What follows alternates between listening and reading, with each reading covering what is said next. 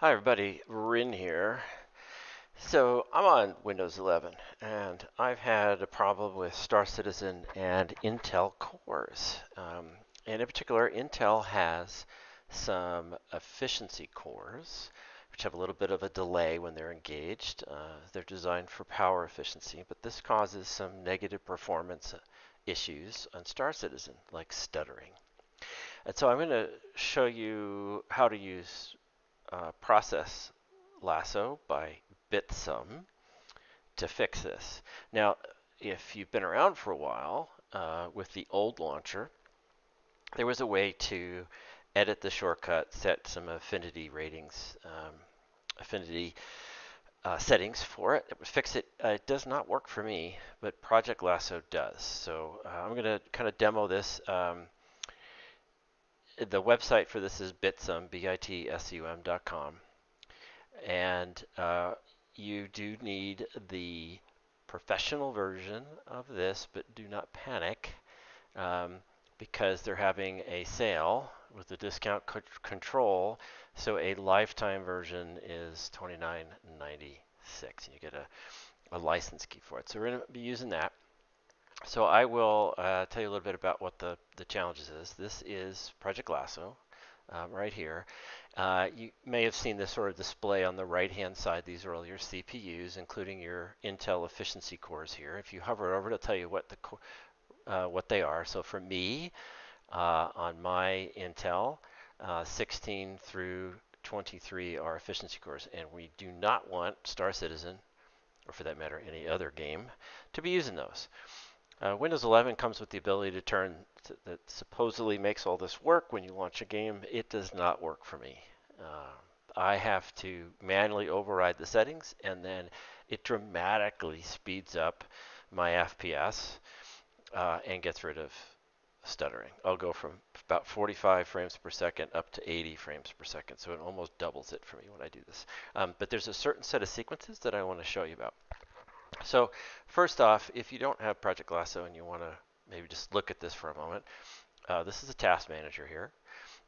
And you can see Star Citizen is running. And if you right-click on Star Citizen, you can see go to details, and it'll take you to the Star Citizen item here, Star Citizen entry, the process entry.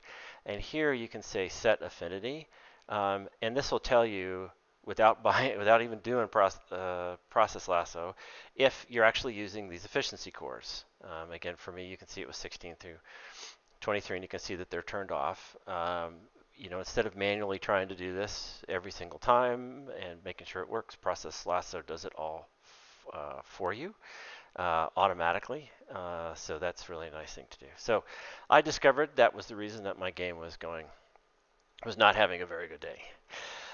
So when you go into Process Lasso, you'll be able to find Star Citizen running here in the background, here Star Citizen EXE, and crucially Star Citizen. So one's the launcher and one's the actual EXE file.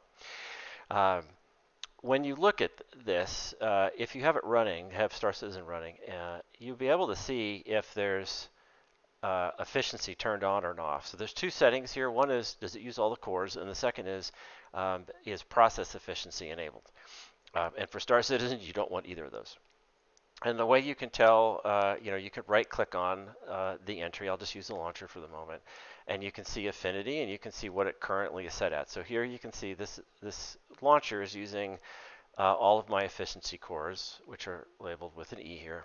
Process Lasso makes this so much easier. And so what I recommend that you do, or what I did to fix it, is I changed two things. One is the Star Citizen launcher itself, and then starcitizen.exe. And you can see the launcher really doesn't do anything. It's really the Star Citizen exe file. The nice thing about Process Lasso is that you have this option, which is current. So you can change like priority, affinity, memory, etc.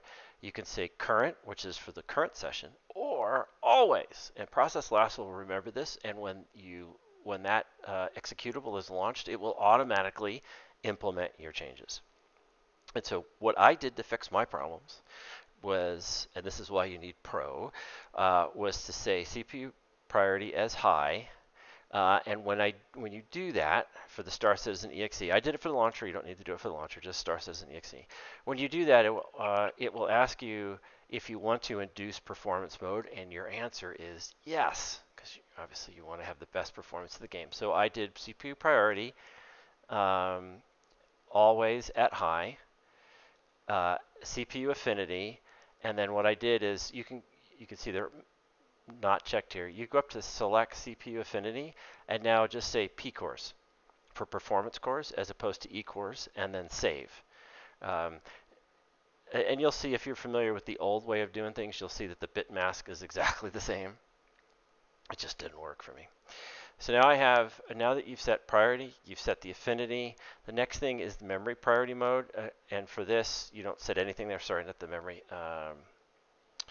I/O priority. And so what I did is I set the I/O priority up as high because I don't want to have I/O bottlenecks. Now, the chances of that actually contributing to my problem when I'm using an SSD is probably very close to zero, but if you're on a spinning disk, it may actually help.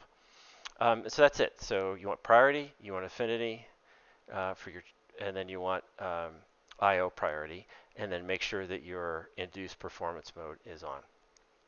And that's what I did. And then you'll be able to see, the efficiency thing will go away. You'll be able to see here in the rule set that it's high, that the priority class is high. Here's your CPU affinity, 0 to 15 in my case. And then over here you'll see I/O priority is high as well. So there you have it. That's what I did to fix my problems.